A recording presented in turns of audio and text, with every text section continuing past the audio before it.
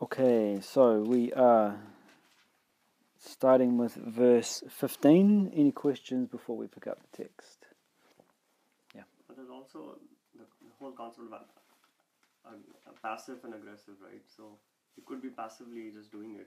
Yeah, so if you're passively... You're like the church or something. Yeah, so if you're passively being good, then that's not unselfishness. You can call it unselfishness in the sense that the actions that you're performing are directed towards another's benefit.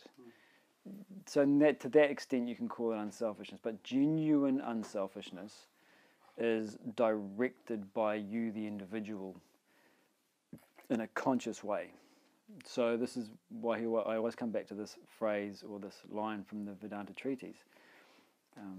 Thinking is conscious thought force, not mere mental indulgence.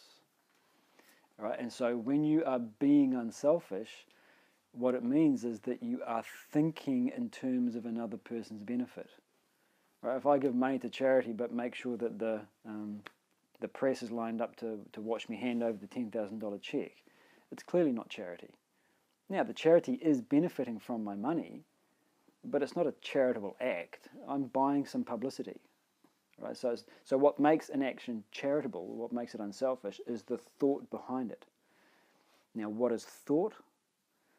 Thought is conscious thought force. Thinking is conscious thought force. So this is why we say that when we're being unselfish, there is that conscious thought force towards the other's benefit. That is the ideal.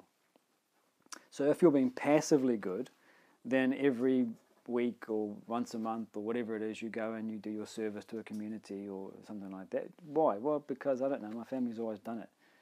Every Friday we eat fish, or every Sunday we go to the temple, or every Wednesday we go and, serve the poor, whatever it is. It's just become a mechanical sort of thing. So in that sense, it's better, of course, than once a week going and robbing the poor. But you have to recognise the limitation of it. There's degrees, and it's better than some things, but it still has a limitation, that passive goodness. In fact, part of the problem with that passive goodness is that you can sort of get complacent and feel that, well, I'm doing good things, so fine. I've done enough. No. It's like trading. You give, if there's a trade in it, so I'm going to become a better human, or they want to put my picture here there. Yeah, so anytime we're doing it with an expectation of return, of getting something in return, then it's not genuine giving.